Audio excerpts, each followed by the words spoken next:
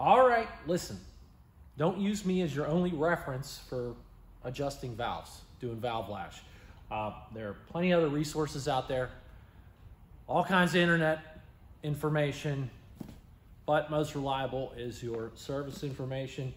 I pretty much do the same exact procedure that the service manual has.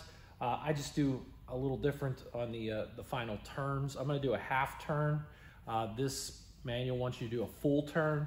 I'm gonna do a half turn. It's gonna work out fine. And we're gonna jump right in.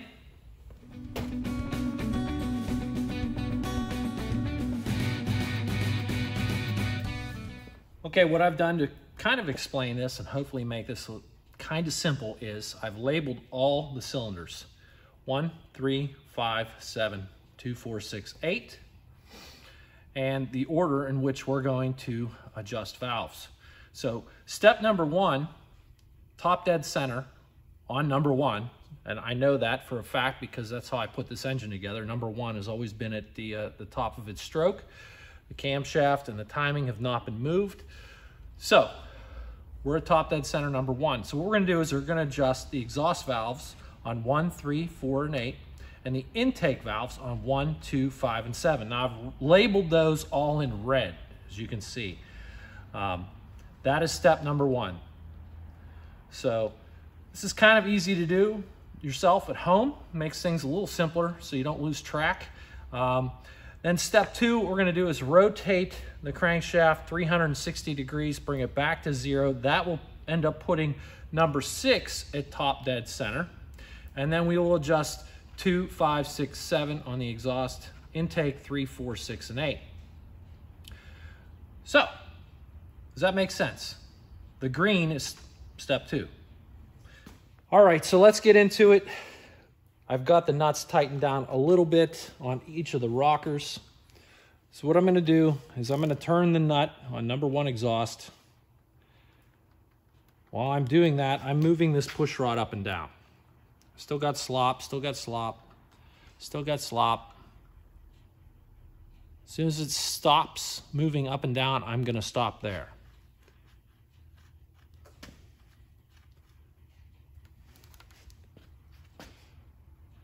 That's 0 lash for me. On the intake, same procedure.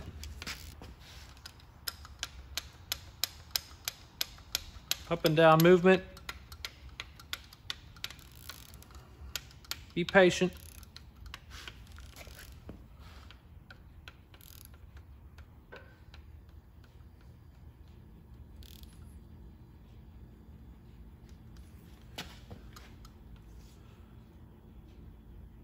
Okay, no up and down movement. Feels good. So that's exhaust 1, intake 1. We're gonna move on to exhaust 3. Again, our red letter.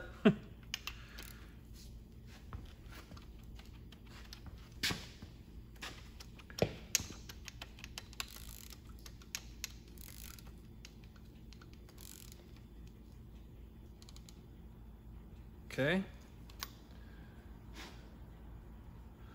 Might be a little tight. I'm gonna back that off just a tad.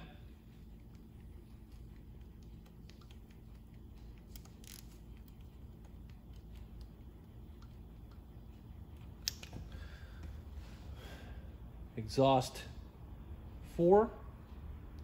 It's over here. Okay, on the intake side of things, number 1, we did it already. Intake 2, it's over here.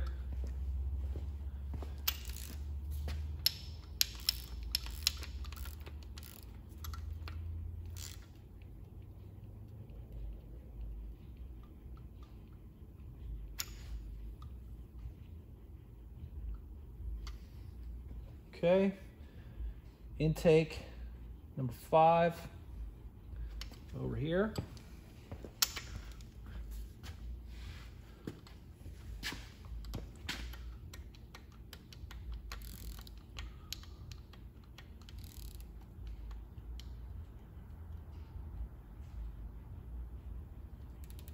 Okay. Intake 7.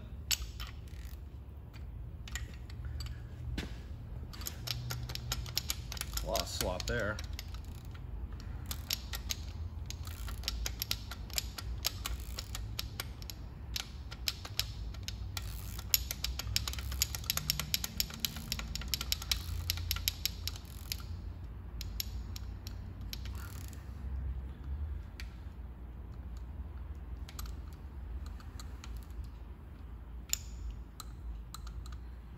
Okay, feels good.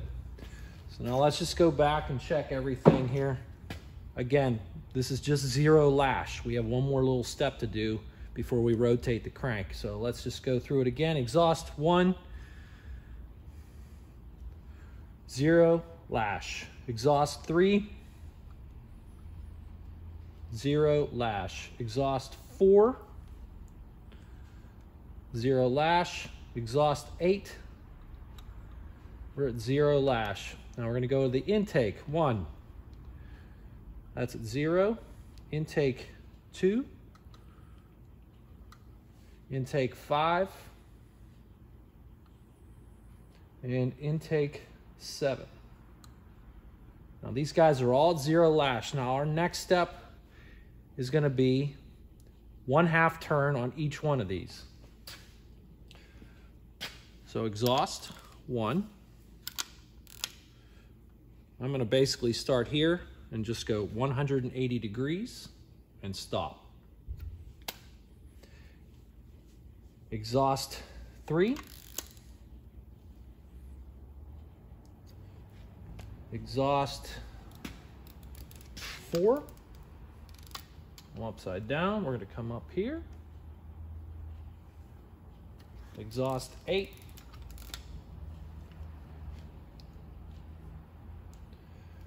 Okay, intake 1.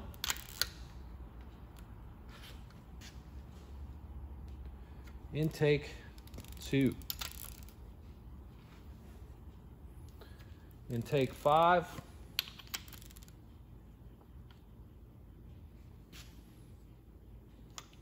Intake 7. All right. Now we're ready to move on to step 2 and bring number 6 to top dead center.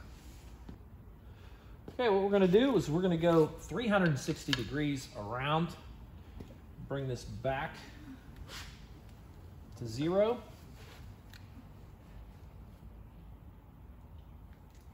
And that should put number 6 at top dead center. Now, I'm gonna look in the spark plug hole, and I can see that piston's right there.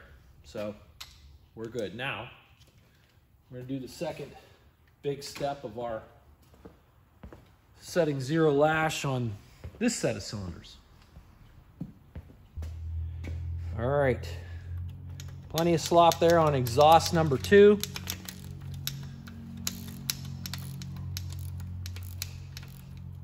A little bit at a time here to adjust, stops moving up and down.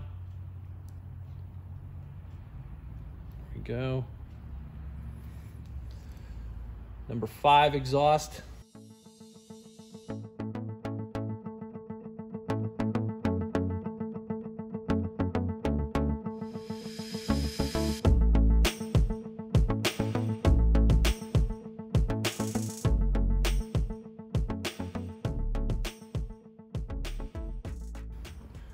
Let's go over these one more time. Exhaust number 2. Exhaust number 5. Exhaust number 6. Exhaust number 7. Intake number 3. Intake number 4. Intake number 6. Intake number 8. Feel good. Okay, now we're going to do our half turn. Exhaust number 2. Exhaust number 5. Exhaust number 6. exhaust number 7. Intake number 3. Intake number 4. Intake number 6. Intake number 8. Okay, we should be set. Looks really good.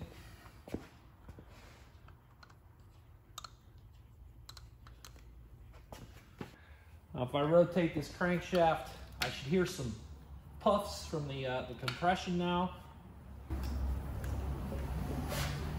Oh yeah.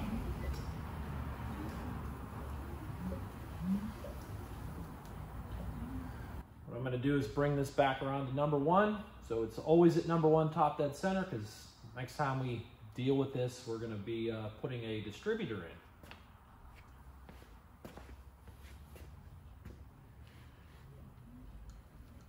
in. In a nutshell, that's how I adjust valves on Chevy 350. There's many other ways to do it. If you're going to do it on your own engine, make sure you check out a few different references besides mine. Again, service manual works great for you.